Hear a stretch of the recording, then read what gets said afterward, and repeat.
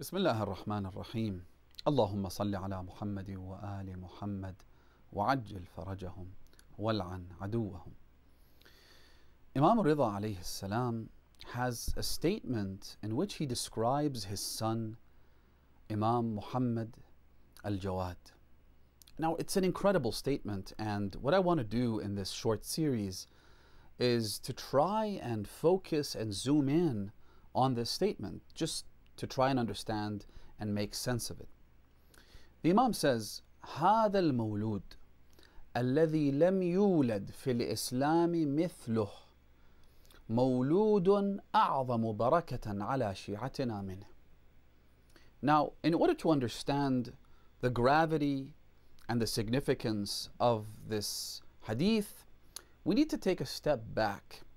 You see, Shia creed today has gone through many twists and turns before it was crystallized towards the beginning of the reign of Imam al-Mahdi alayhi salam. In other words, belief in an Imam who has been in occultation for over 1,000 years and who became an Imam when he was only 5 years old, this belief is a given now and is taken for granted.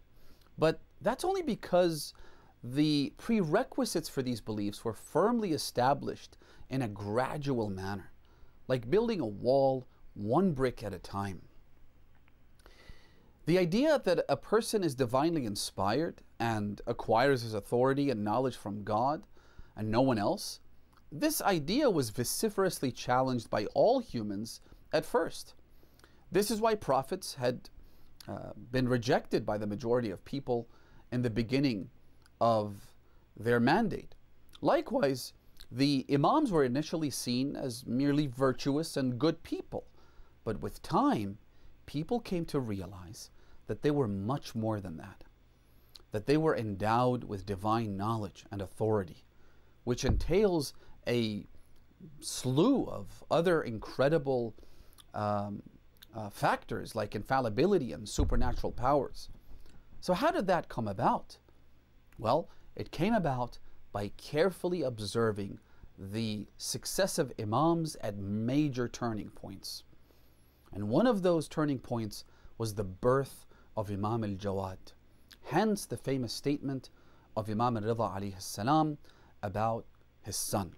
هذا المولود الذي لم يولد في الإسلام مثله مولود أعظم بركة على شيعتنا منه. Essentially, this translates to the following.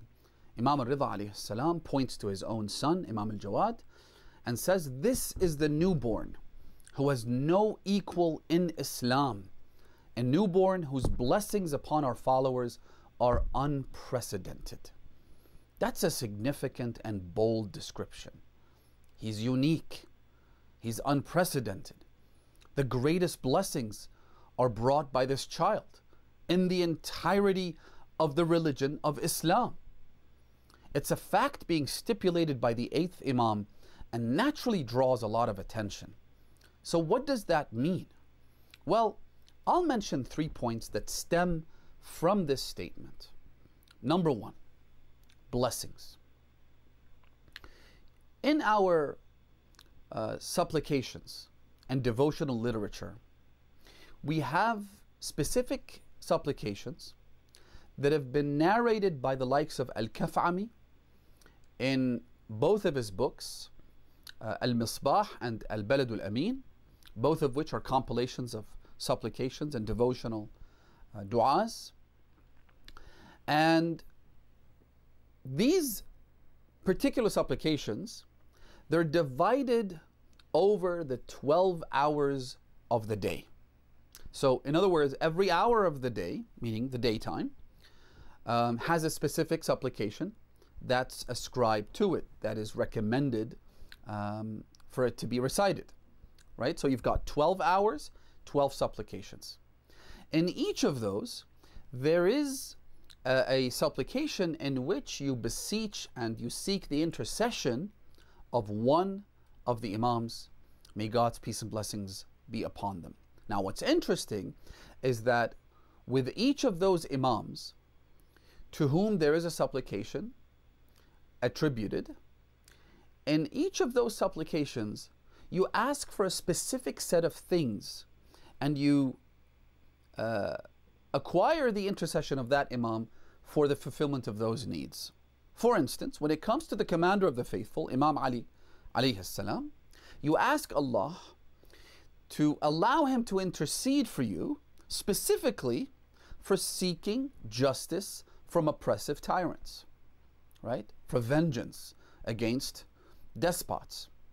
For Imam As-Sajjad alayhi salam, our fourth Imam, you seek his intercession for protection from authorities, to be safeguarded from harm, so that governments and other forms of political authority do not hurt you. When it comes to Imam Al-Baqir alayhi salam, you seek his intercession for the calamities of death and what happens when we're buried and we're inside of our grave, right? When it comes to Imam As-Sadiq, our sixth Imam alayhi salam, you seek his intercession to be protected from the dreadful events of the afterlife, the things that will happen on the day of judgment, right? Things like resurrection and reckoning and being held to account for our actions. Imam Al-Kadhim alayhi salam, likewise, you seek his intercession specifically for attaining wellness and health in our bodies and to not be afflicted with disease. Imam Al-Ridha, our eighth Imam, you seek his intercession for safety and protection during travels and when you go from one place to another, right? So again, the idea is that for each of the Imams, you seek their intercession for a specific set of things. So these are supplications that have been prescribed and narrated by our Imams themselves. So what about Imam Al-Jawad alayhi salam? Remember what Imam Al-Ridha said about him. He said, أعظم بركة على شيعتنا. No one has brought about greater blessings upon our followers than this newborn. So in this dua, going back to those devotional books, we read the following: يا من دعاه المضطرون فأجابهم والتجأ إليه الخائفون فآمنه. O one who has his servants pray to him, those who are in affliction, those who are hopeless and destitute, they reach out to him and he responds to them. People seek refuge in him, those who are frightened and terrorized, and he provides them with safety. I ask you, then we say, أن تصلي على محمد وآل محمد. We ask you to send your blessings upon Muhammad and his family, وأن تجود علي من فضلك, and that you give me of your generosity, of your fadl, meaning virtue, وتتفضل علي من وسعك بما أستغني به عما في أيدي خلقك. Oh Allah, give me self-sufficiency, give me sustenance such that I don't feel the need to go to your creations. I don't need to ask anybody. وأن تقطع رجائي إلا منك, and that you sever my hope in everyone except for yourself. وتخيب آمالي إلا فيك, and I want you to disappoint my hopes except in yourself. اللهم وأسألك بحق من حقه عليك واجب ممن أوجبت له الحق عندك أن تصلي على محمد وآل محمد. You ask Allah subhanahu wa ta'ala once again to send his blessings upon Muhammad and his progeny. أن تبسط علي ما حضرته من رزقك, that you expand on the sustenance that you have deprived me from. وتسهل لي ذلك وتيسره هنيئا مريئا في يسر منك وعافيتك برحمتك يا أرحم الراحمين.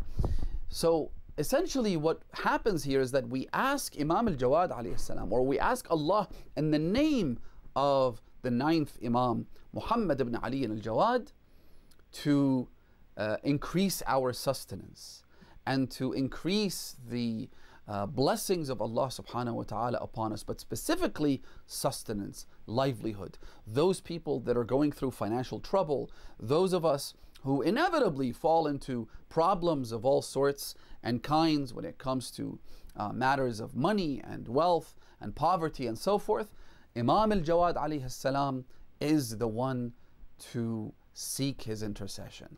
He's the one, and in His name, Allah subhanahu wa ta'ala provides us with those needs. So that's the first thing that we extrapolate from the statement of Imam al-Rida alayhi salam as to why he says that this newborn is unprecedented, he is unequaled, he is unique in every way.